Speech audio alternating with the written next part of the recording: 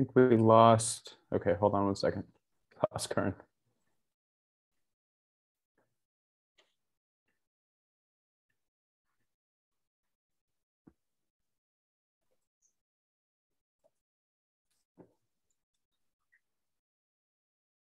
There he is. Okay. Great. And if the Streets for All Steering Committee could keep admitting people, that would be great. Well, good afternoon, everybody. Thank you all for being here. We're very excited to have Dulce Vasquez and Councilmember Curren Price on for a mobility debate for Council District 9. I'm going to go ahead and share my screen and we can kick things off.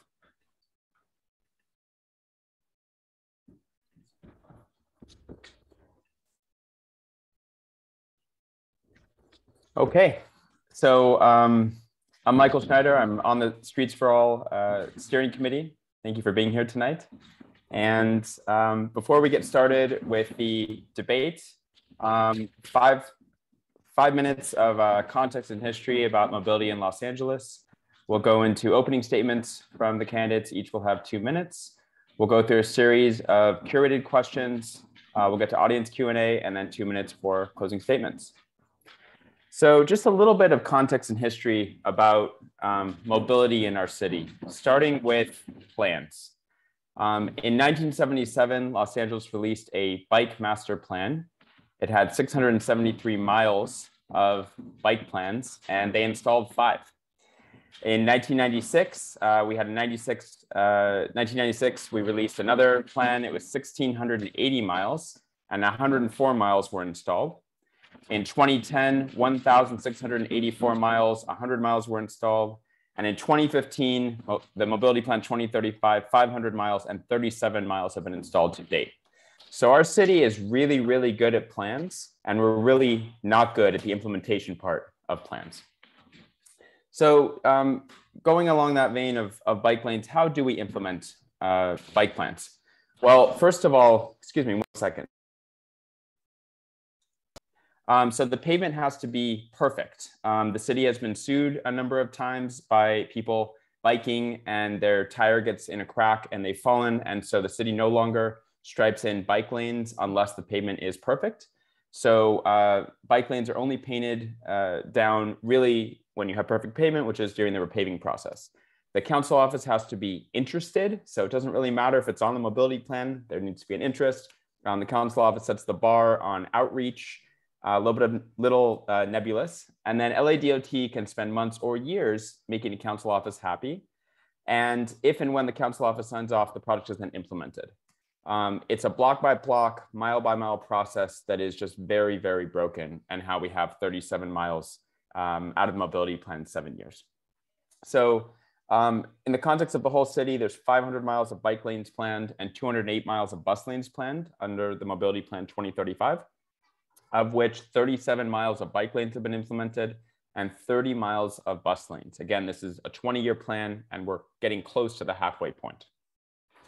Within CD9 specifically, 18 miles of protected bike lanes have been planned, 2.7 miles have been implemented. The plan includes protected bike lanes on Jefferson, MLK, Main, Central Avalon, and Figueroa. For bus lanes, there's 12 miles of bus lanes planned, 1.5 miles have been implemented. And the plan calls for bus lanes on Figueroa, Broadway, Vermont, and Slauson. And specifically in CD9, it's quite dangerous. So our city has mapped what they call a high injury network. These are 6% of streets in the city of Los Angeles that account for 70% of injuries and deaths. And so these are especially dangerous streets. And unfortunately, a lot of them are in CD9. And you can see this on the map here, it's more common than it should be. So, we have an audience here that may be in charge of implementation of the mobility plan, and we have a ballot measure called Healthy Streets LA, and we have a brand new video we want to share with everybody. It's just 90 seconds. I'm gonna go ahead and hit play.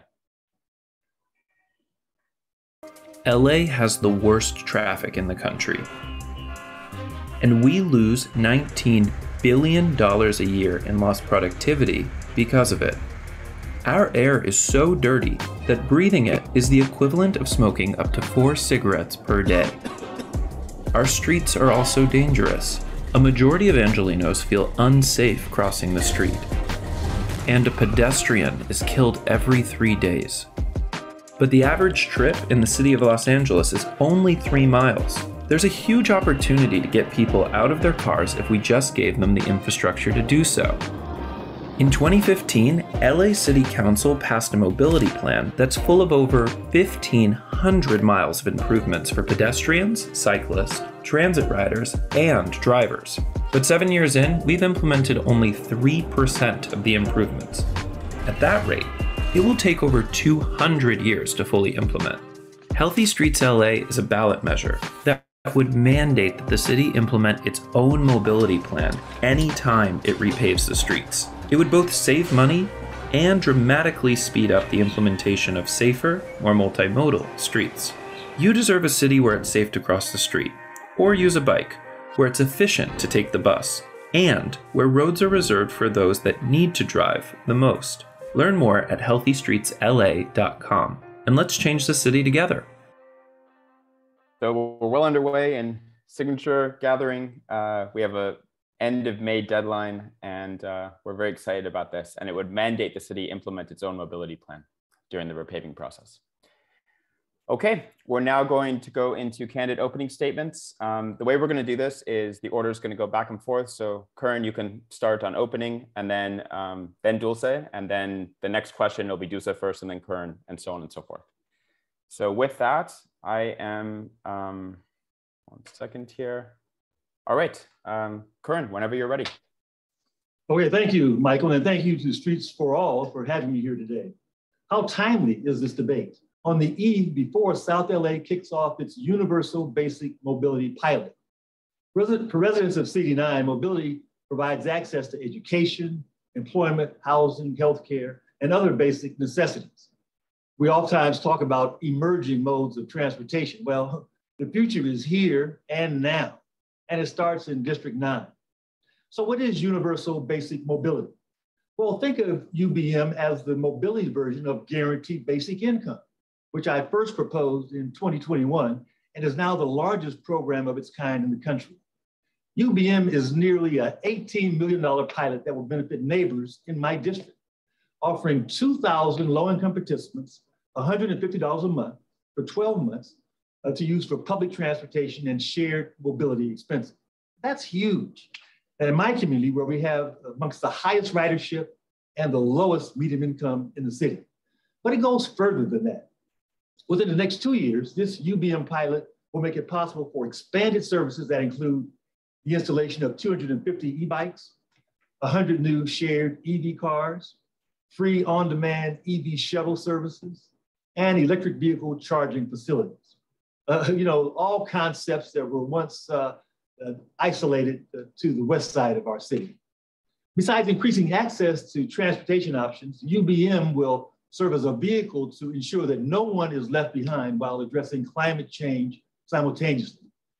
As chair of the Economic Development and Jobs Committee on the council, I'm proud to say that there is also a workforce component in UBM. Over 200 participants are going to have the opportunity to take part in job training programs in EV and e-bike maintenance at LA Trade Tech. Accessible, affordable, and safe, sustainable transportation should never be considered a privilege for a few.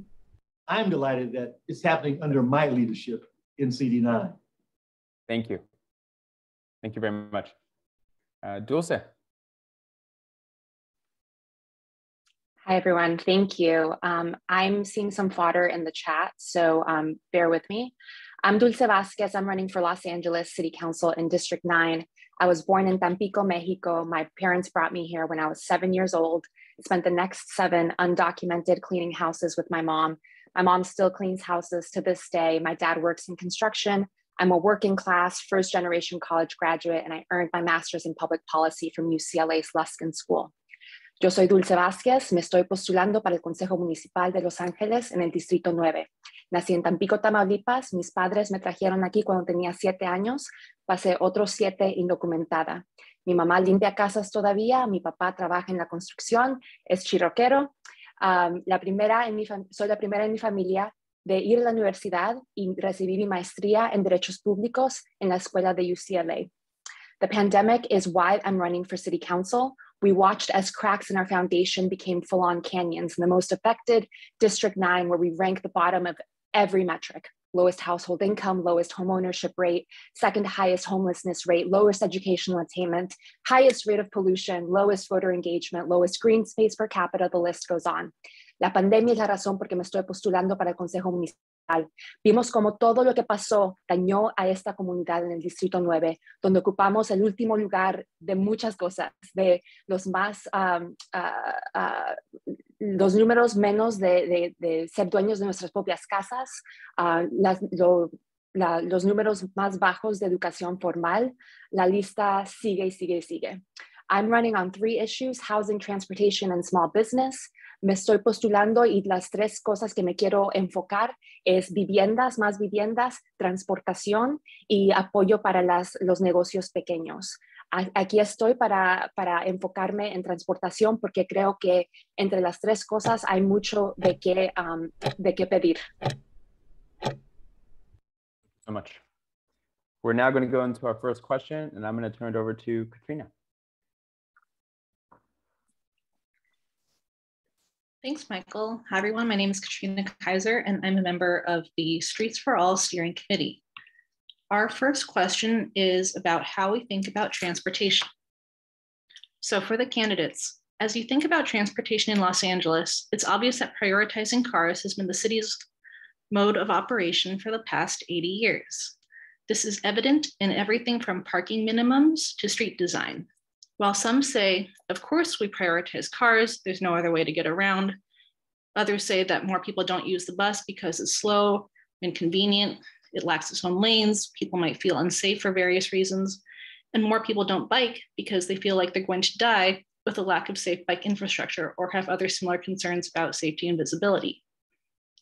Do you believe the time has come for the city to think differently about transportation?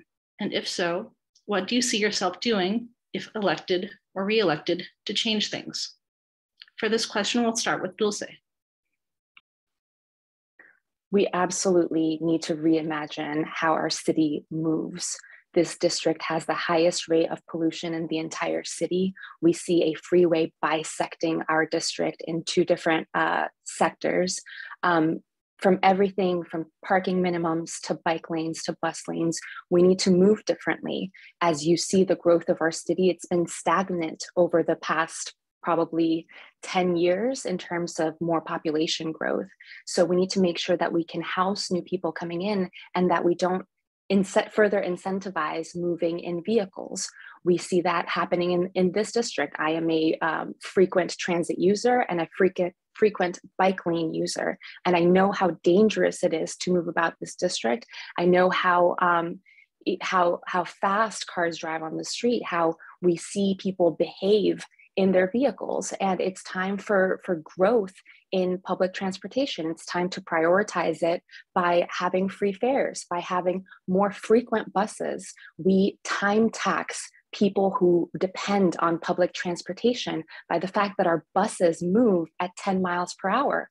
How would we want to incentivize anyone to actually get out of their vehicle and into public transit if our buses are moving at 10 miles per hour? I'm fighting for clean, safe, affordable, reliable transit. And it doesn't have to be light rail, but really looking into bus infrastructure in this district. Thank you. And next we'll turn it over to the council member. Thank you. You know, for too long, we've waited for plans that never get completed. I think that was a comment made by Michael earlier.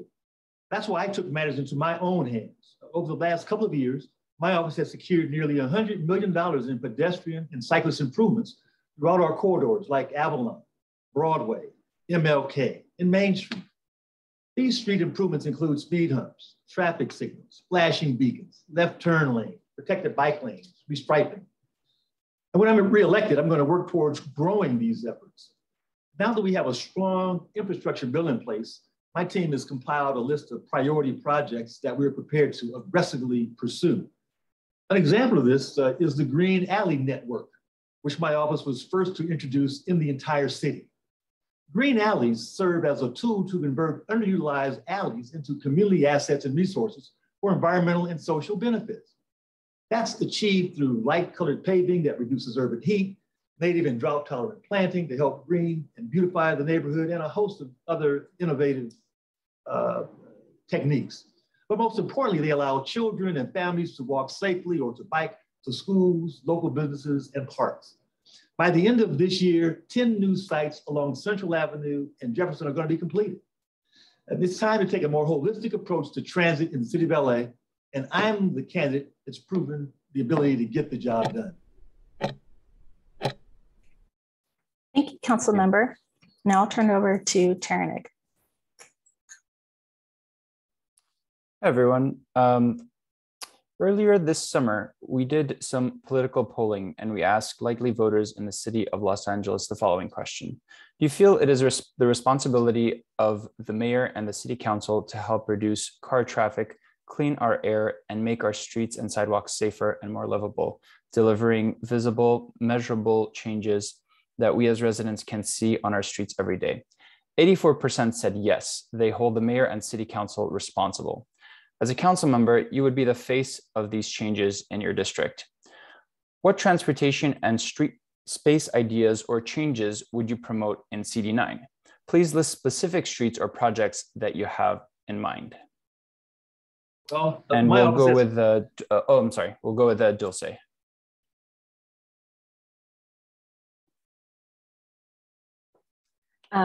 Absolutely, it is our responsibility to create safe streets, but safe streets aren't just painting a bike lane and expecting people to move out of their way. We have to create protected bike lanes. We have to decide if we're taking away a traffic lane or a parking lane in order to create that level of safety. It takes more than saying, have wider streets. It takes actually painting dedicated bus lane. And it also takes how you enforce those bus lanes so that you actually get traffic moving faster.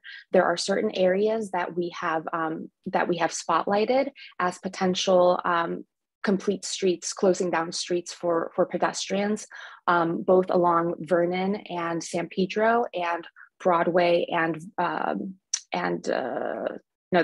Vernon and Broadway and MLK and San Pedro. And we also want to talk to business owners. I've talked to many of business owners who want more pedestrian traffic.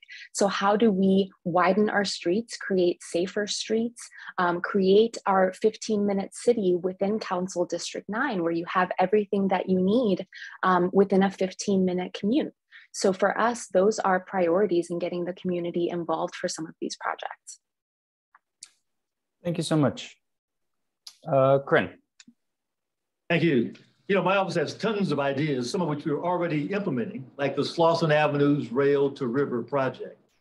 After securing $30 million in city funding for our partnership with Metro, Slauson is going to be a beautifully landscaped 6-mile green belt with pedestrian and cycling amenities. I want to continue our work bringing the first and last mile connections from our major nodes like employment centers, housing developments, entertainment centers, daily activities. My plan is to create livable communities, and I'm not waiting for DOT to implement these plans for us. Another initiative that I'm spearheading is our own CD9 bicycle network. This project has been in the works for 3 years, and it will create a complete bicycle network that connects to key community destinations. Major corridors, King Boulevard between Central Avenue and Bank of California Stadium. This street will soon see a major facelift with several safety upgrades, including protected bike lanes that range from pedestrian lighting, street planning, and community building amenities. Constituents around the area are going to be able to walk or bike throughout this corridor safely. But we're looking at streets like San Pedro, Manchester, Broadway, and Figueroa, and many other corridors throughout the district to bring about the necessary transit improvements for funding. Thank you so much. And now I'll turn it over to Adrian. Thank you, Taranik. It's tough to be a bus rider in CD9. Buses don't have their own lane and get stuck in car traffic at rush hour. City Council unanimously passed a Mobility Plan 2035 in 2015, which includes 208 miles of bus lanes. However, only 30 miles or 14% have been implemented. In CD9, this includes dedicated bus lanes on Figueroa, Broadway, Vermont, and Slauson. As council member, will you let LADOT and Metro implement the mobility plan's bus lanes in CD9, even if it comes at the expense of car space? Also, what is your response to critics who point to declining bus ridership as a reason to ignore these projects? And we will start with Councilmember Curren Price. Well, we're currently working on a plan to add bus priority lanes along Florence Avenue during weekday and peak hours. And let me just say, I ride the bus. As a matter of fact, I rode the bus last week back to City Hall, and I do it frequently. But more importantly, we're talking about converting parking lanes into bus-only lanes along that Florence corridor.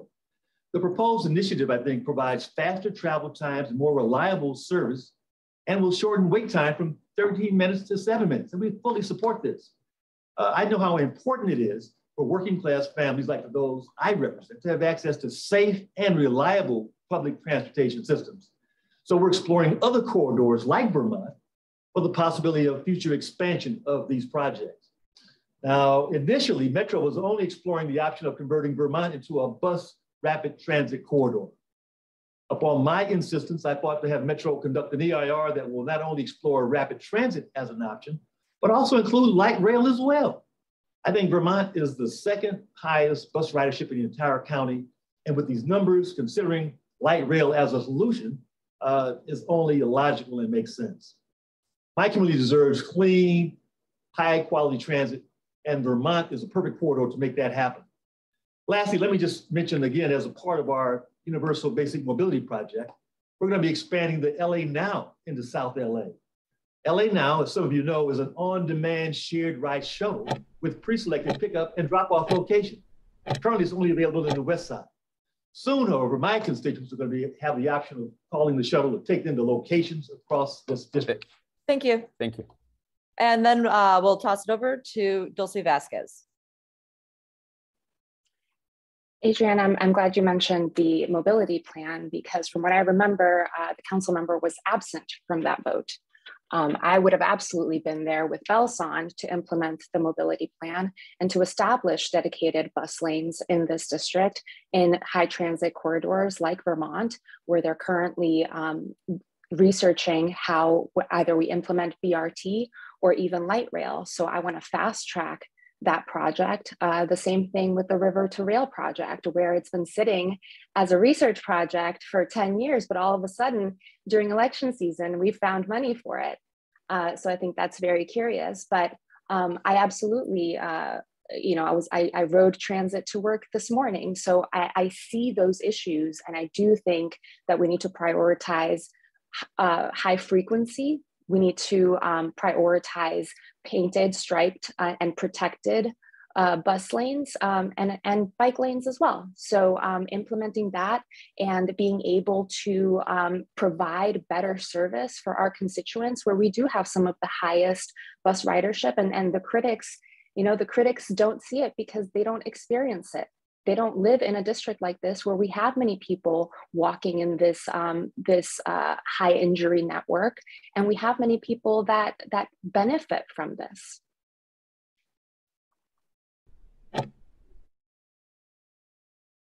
Thank you. I think I get the next question. So riding a bike or scooter can be really dangerous in CD9. Around South LA, particularly around USC, thousands of people who pretend on bikes or scooters to get around navigate a patchwork of unprotected bike lanes that are in the door zone of parked cars or around delivery drivers idling at curbs. The mobility plan includes 500 miles of bike lanes, but we've only built 37, which is 7%. The plan includes protected bike lanes on Jefferson, MLK, Main, and Central, as well as closing the gaps that exist along the MyFig project and the recent protected bike lanes on Avalon. So the question is, would you commit as council member to implementing a network of safe, physically protected bike lanes in CD9, including letting LADOT implement the mobility plan when opportunities arise during repaving? How will you deal with pushback from Angelinos that don't want to give up car space and can never see themselves on a bike and therefore feel like it's a waste? And for this one, we're going to start with Dulce. I'm glad you mentioned the bike lanes on Central, because again, the council member rejected that proposal 5 years ago when it was brought up against the wishes of community members who did want to see this implemented.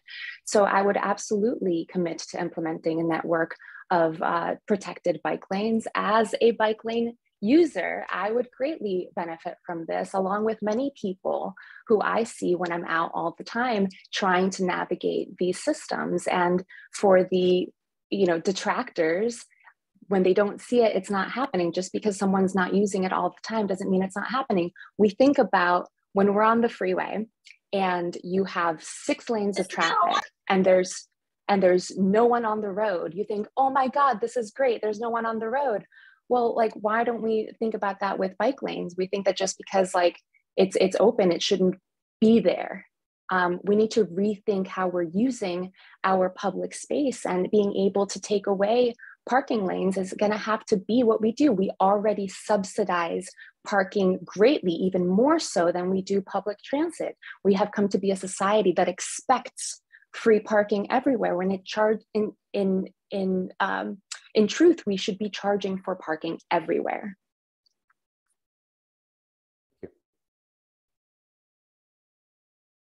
Right. Well, my answer is yes. As I mentioned before, I've been working on our CD9 bike network for the past 3 years. My opponent seems to throw some shade, suggesting that it's supposed to happen overnight. It takes some planning and it takes some effort. And I certainly supported a review of bike lanes on Central Avenue, but it was not the best option. We talk about a network of bike lanes. The completion of the MyFig bike lanes along Figueroa were a real landmark. It connects riders to Expo Park and downtown. And these are protected bike lanes. The CD9 network continues along Fig. It's going to connect our Rail to River project, again, which my opponent suggested was only recently created. But it's going to connect our Avalon's Complete Street project. My network aligns with DOP's mobility plan, but the main difference is it prioritizes key community nodes like schools and housing and employment centers. Another important difference between my plan and DOT's is that my office is actually seeking funding to get these plans implemented. Just last year, we were awarded $6 million from Metro's Active Transportation Project, which will add protected bike lanes along King, Avalon, and Gage. These connections are just a piece of the larger puzzle we've mapped out that will eventually complete our CD9 bike network of protected bike lanes. I've also directed funding towards implementing our newest bike project called Reimagining Grand Avenue. This project is going to provide protected bike lanes and 88 improvements. It will be completed in just a couple of weeks along Grand Avenue between Manchester and Slaughter. Thank you. Over to Adrian. Thanks, Michael. South LA has consistently had a disproportionate share of pedestrian and cyclist traffic deaths. It's crisscrossed by arterial streets and freeway ramps where cars speed, and there are few marked crosswalks. Campaigns often focus on driver and pedestrian education, while street design that encourages speeding remains in place. How will you work with LA DOT to accelerate Vision Zero infrastructure implementation? Mayor Garcetti recently released a budget that proposes a decrease in Vision Zero funding. Do you agree with his funding priorities? And how will you ensure LA DOT has the funding needed to address the high injury network in CD9? And we will start with Councilmember Curren Price. Safety is always at the forefront, and it takes precedence in any project that we do. And so I'm a strong proponent of creating a strong and comprehensive bike network or people streets. But I'm aware that not every street is going to work for those amenities. For that reason, my bike network proposes protected bike lanes throughout the entire project. I'm not just picking and choosing. I want the entire network in CD9 to have protected bike lanes. I'm also an advocate for implementing tools and measures that reduce the speed, increase visibility, and enhance amenities for those who walk, who ride, or who roll. Just last month, for example, we constructed 5 new speed humps throughout the district. That's another example of our efforts to create pedestrian safety. Our safe routes to school is an important element. Since taking office, I've secured almost $17 million for safe routes to school at 11 schools in the district, 6 of which have already been completed. It can be enjoyed at Dolores Huerta, West Vernon, Neville, Quincy Jones, and 28th Street Elementary Schools. Some of these improvements, including speed humps, traffic signals, flashing beacons, left turn lanes, protected bike lanes, are important. And we will always be an advocate for them with the mayor's office or with DOT. The grant-funded initiative creates traffic plans to ensure that students have a safe path to campus.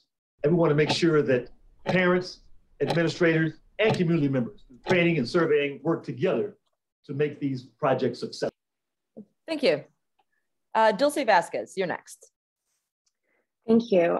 First, I want to address something from the previous question. Anyone who has actually been on the Figueroa bike lanes would know that those are not protected bike lanes. So I wanted to clarify that. And two, I think Vision Zero has been an absolute failure of leadership, both from City Council and, I'm sorry, from the mayor's office too. Decreasing budgeting for Vision Zero is basically accepting that they couldn't do anything to move the needle on this.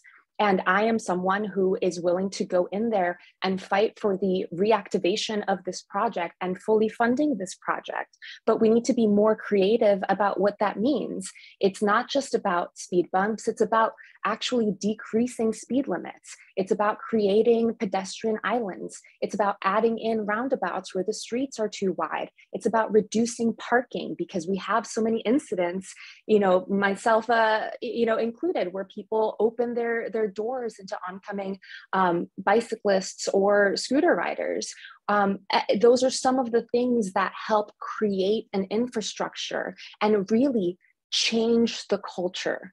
We need to stop just saying that Los Angeles is a car city. We need to inherently change how we talk about mobility and say that, no, this is going to be a multimodal city, and actually stick to it and prioritize pedestrian safety, because as we know, this is a high incident area.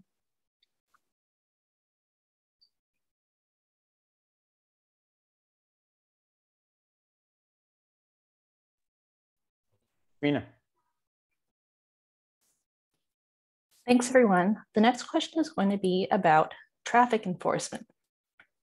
South LA has one of the largest concentrations of traffic violence in the city, where in 2020, CD9 alone saw over 3,000 people injured and 27 killed. The city is currently studying moving traffic enforcement away from the LAPD to LADOT in order to reduce pretextual stops and potential escalation by armed officers. There are also 2 bills in Sacramento legalizing speed cameras and noise cameras up this legislative session. What is your vision for the balance of personnel and technology in traffic enforcement? What do you see as the best model for safe and equitable enforcement in the future? And with that, we'll start with Dulce Vasquez. I'm absolutely in support of both of those. We're a campaign that is promoting free fares to take away fare enforcement and fare policing from our public transit system, but that goes towards LAPD as well.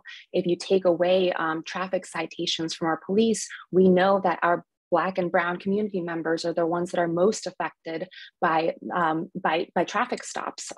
So taking that away from them and being able to do that in a different, more efficient manner that takes racial profiling away from the scenario, we could save a lot of lives. We have lost so many to just traffic stops, not just in Los Angeles, but countrywide. And we've seen some cities implement this well.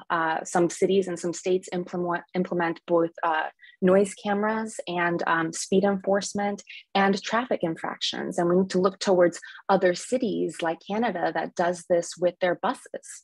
When you have bus infractions, we need to be able to learn from different cities and be able to be creative about some of this and about how we pay for some of this too, in order to keep our communities safer. So thank you.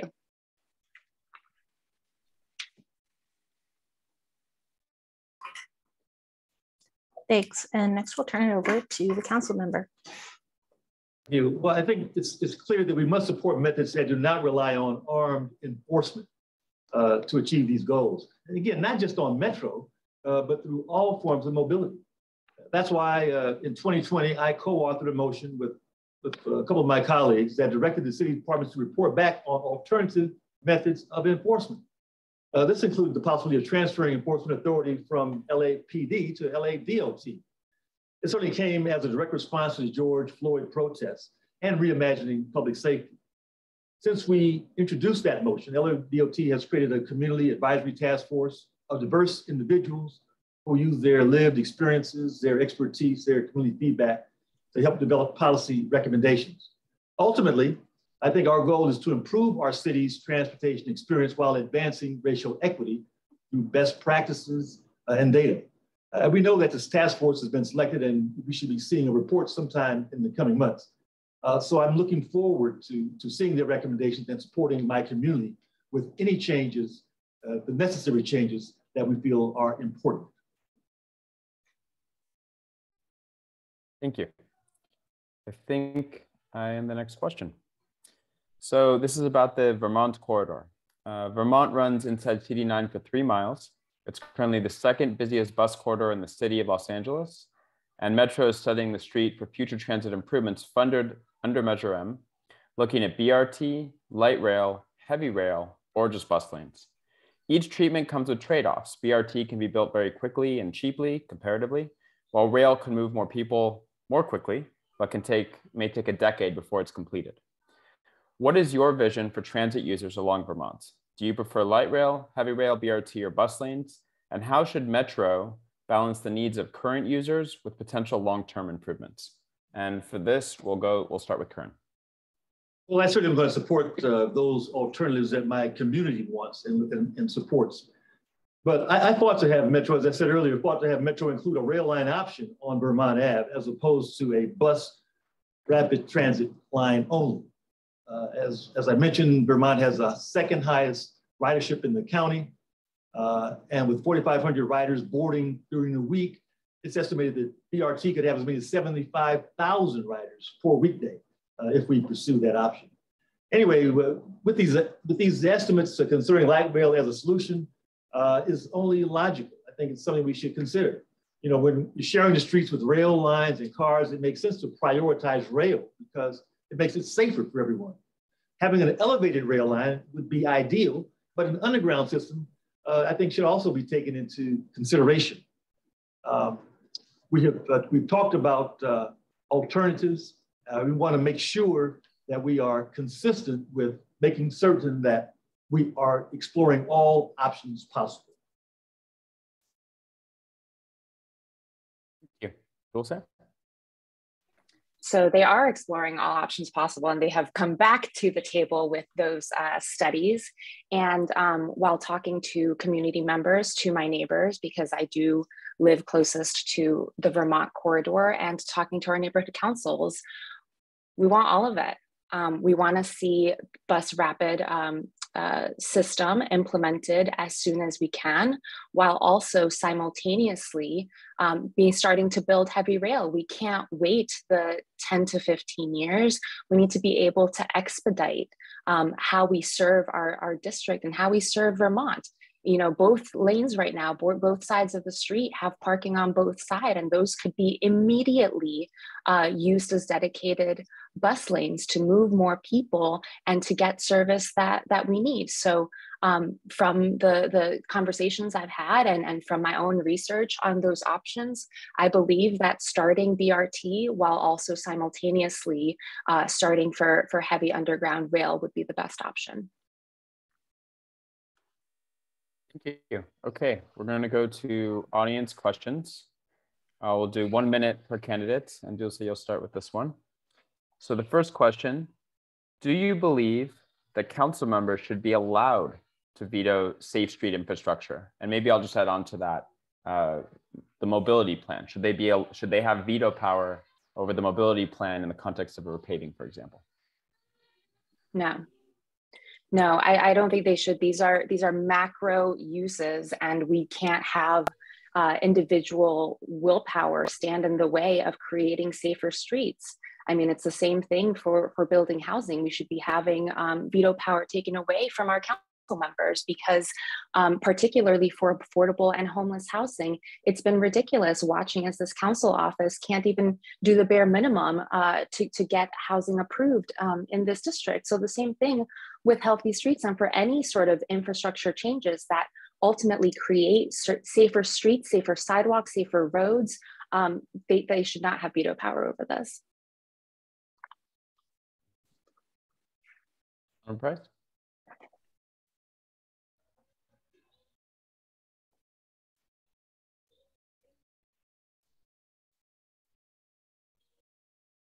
Sorry, are you there? Are you waiting for me? Okay, great. Yeah. Yes. Just for the record, we completed almost 2,000 units of housing, affordable and homeless housing in the district over the past 18 months, and I'm proud that we are on track to do even more.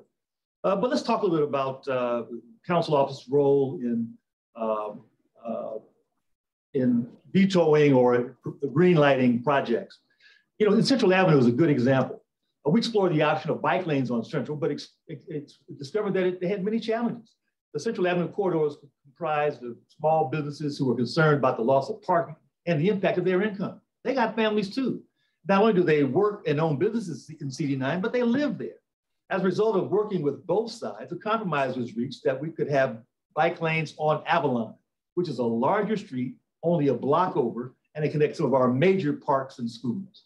I think it's vital to our transit network that this compromise is working well. And it happened because I listened to constituents on both sides and brought them to the table. Now listen, I'm not in the business, unlike my opponent, of forcing things down the throat of my constituents. I want to work with them.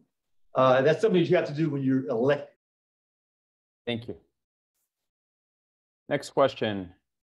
Curren, you'll go first on this one. Do you support universal free transit?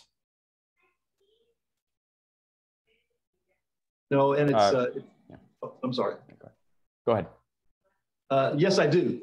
I likened it to universal basic income, in fact, but the universal basic mobility is going to be a game changer in South LA.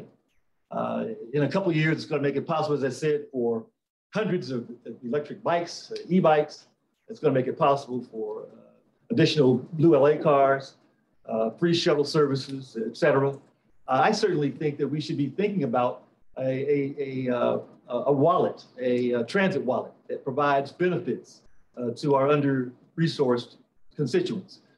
In our program, this Universal Basic Mobility Program, 2,000 participants are going to get $150 a month for 12 months to use for public transportation shared mobility expenses. It certainly is a start.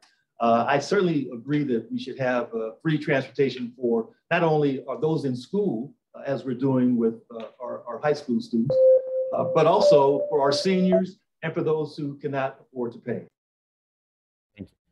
Dulce? We should absolutely have fare free transit.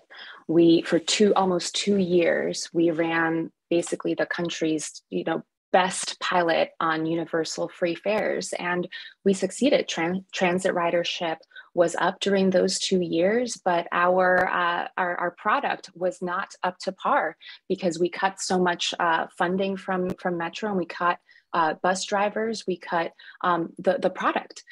So we need to be able to invest even more in it. And right now, 33 cents on the dollar goes towards enforcement of fares. And we have so many people already that qualify for free or reduced fare. This is just more paperwork that we tax poor people with in order to get a service from the city, which should be free.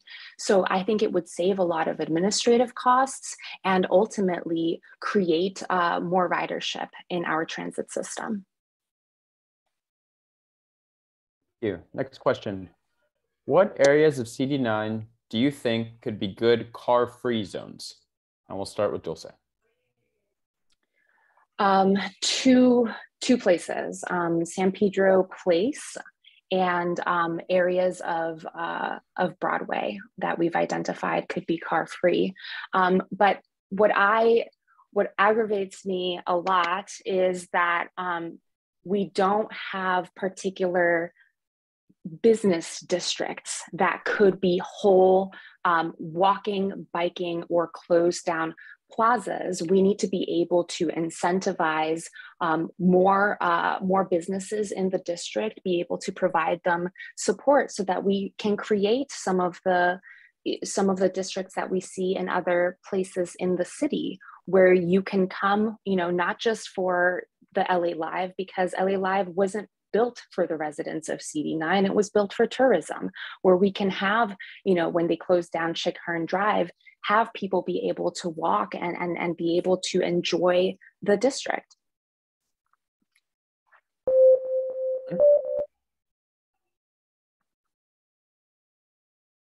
Well, certainly LA Live is a good example of a car-free zone, and it's an area that I support totally.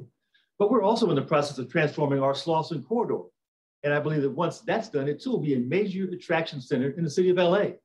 This Rail to River project in the city is a partnership with Metro. It's bringing over $140 million in investment to convert an abandoned rail line into a state-of-the-art greenbelt in South LA. This active transportation project is going to be topped off with the development of a brand new 12,000 square foot high-tech youth center called Slauson Connect. And riders will be able to stop by the extensive green route, the rest up, the hydration stations, tune up their bikes as they move along this 6-mile corridor, which incidentally has businesses and nonprofit organizations on both sides. But in addition to all of this work, we're finalizing our Slauson Corridor Transit Neighborhood Plan. Back in 2019, my office won a $750,000 planning grant that would help us address land use issues along the corridor. Most importantly, supporting job development. Thank you. Next question, and Curren, we'll start with you. How do you see the role of police on Metro? I touched on this before. Again, I think that it's important that we have alternate methods of enforcement. I certainly think it's important that we work with Metro to promote their zero tolerance for any harassment on the system. And that includes from those who are providing supposed safety. My office was part of a $350 million investment in the A line, only known as the Blue Line, back in 2019. And so we've helped to promote the Transit Watch application, which allows users to connect directly with security officers, to phone, to chat, or video for assistance. They can also call the Point Solution Box and help operators identify a person's locations. There's also a sexual harassment hotline that has live counselors that can provide 24/7 service to victims. So again, we have to be doing a variety of things. I want to bring up again this community task force advisory effort, whose goal is to bring back some specific recommendations on better policing and better policy protocols. I want to see more resources. I want to see unarmed responses, and I want to see them now. Thank you. Dulce? So first, I want to comment on Slauson, because that wonderful neighborhood building that the council member mentioned, he was also absent for the vote on the lease of that space. But on policing, you've heard my stances of policing. The first thing we have to do is eliminate fares so that we stop having officers or Metro Police do fare enforcement. We need to up our traffic ambassadors, so unarmed responses that are just available to people that are in need of help in any of our large transit hubs. We need to be able to work together with community in order to have different methods, but to make people feel safe in the absence of armed officers. So I would work towards that. Thank you. Next question. CD9 is also home to the 90011 zip code, which is the poorest and highest risk in terms of health in the city of Los Angeles. What would you implement to expand the life expectancy of CD9 and reduce noise pollution? And we'll start with Dulce. So we have, a very large freeway that cuts through our district and part of that zip code. It's not just about noise pollution. There's noise pollution, there's actual pollution. This is one of the worst air pollution in the entire city. So part of that, and things that I've mentioned before, is reducing our speed limits. It's increasing how we use our space, how we diminish idling in our city. I think that's a big contributor to a lot of it, obviously through traffic, but there are other methods too. Right now, we have a lot of delivery trucks going out and about the district and out and about the city. So how do we make sure that we have lower emissions in the entire city? So working towards some of those things and how we use our space, how we make them faster are some of the ways that we can combat it. Curren? Thank you. Well, over the past several years, we've invested almost $60 million cleaning up all of our parks, new recreational areas, new green space, better lighting, more cameras, more recreational facilities. And we're going to continue doing that because the green space is at a premium in our district. I mentioned before that we were pioneering in converting our alleys into green spaces. These are remarkable areas providing access to families, to kids in these alleys that were once impassable. We planted over 1,000 trees in the district since I've been in office. And again, these trees are in areas, in residential areas, commercial areas, retail areas, all throughout our district. We've also distributed hundreds of trees to friends and neighbors at weekly farmers markets. And we were going to continue doing that, making these resources available. Stephanie, please mute yourself. Thank you. Okay, this is going to be our last question, and then we will go to closing statements. What would you do besides bike lanes and increased transit service to encourage CD9 residents to get out of their cars? I will start with Dulce. First is communication.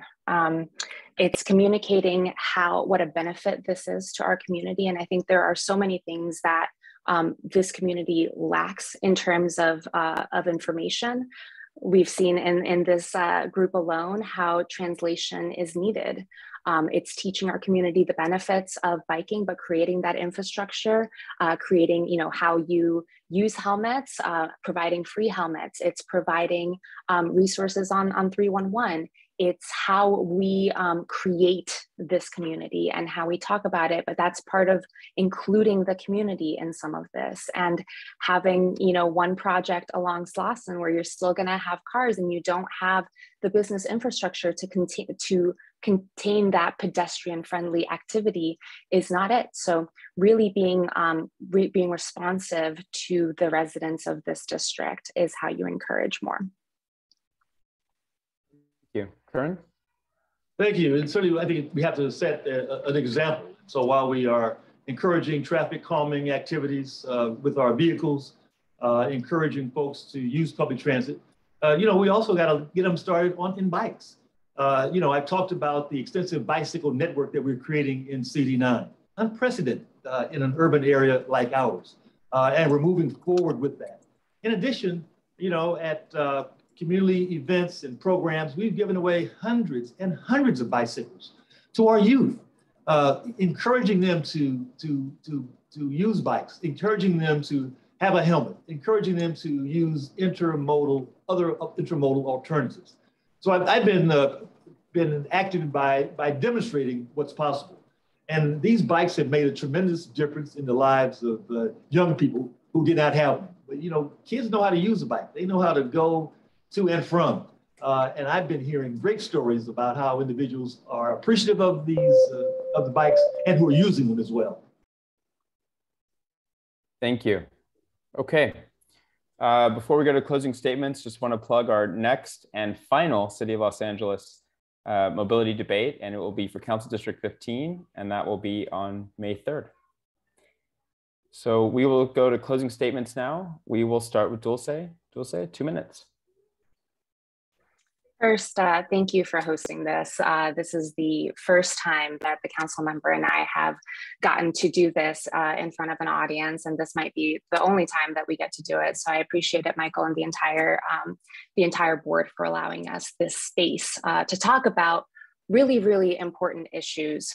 I've prioritized 3 things as part of our campaign. It's housing, transportation, and small business, and they're all interrelated. There's deep intersection with other major social issues, including addressing zoning practices, housing insecurity and affordability, long commute times. We've got 66% of our district that drives over 30 minutes to their workspace or school, economic investment and revitalization, and much, much more. And that's why we've been working with small businesses and entrepreneurs. We have to rethink, not just small business, but really investing in the next generation of people that look like us, that are our age and want to create roots in this district.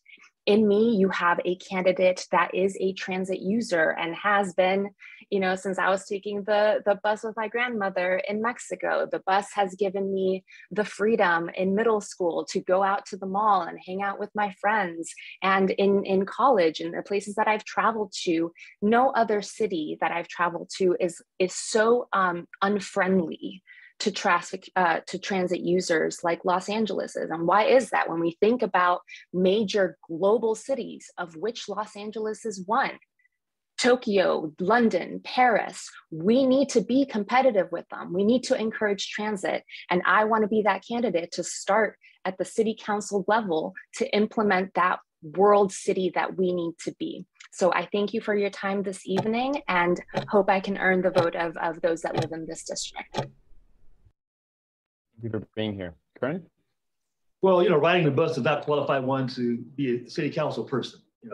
I rode the bus in junior high school. I rode the bus in high school. As I said, I rode the bus last week. And it's important that we have someone who understands the importance of policy and making things happen. I want to close by saying that together, I think we've been transforming LA from a car-centric city into a more vibrant and inclusive place that aims to provide accessible public transportation, safety infrastructure, and environmentally conscious development. I'd like to say it can happen overnight, but unfortunately it can't. While we're creating livable streets that cater to individuals of all walks of life, again, I want our kids to be able to bike to and from school using protected lanes. I want the senior to go to laundromat under shaded trees, and I want folks to use public transit to get to work and get to the home in a safe manner.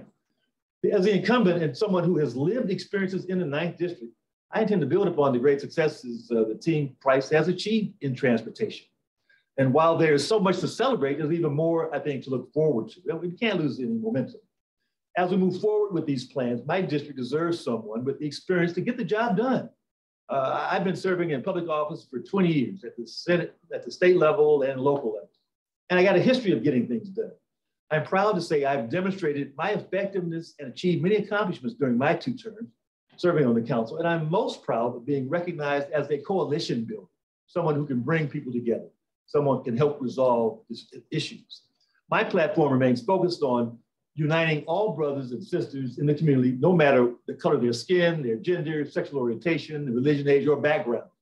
The policies and triumphs that I've led, from ban the box, legalizing street vending, to increasing the minimum wage, have all positively impacted our most vulnerable populations.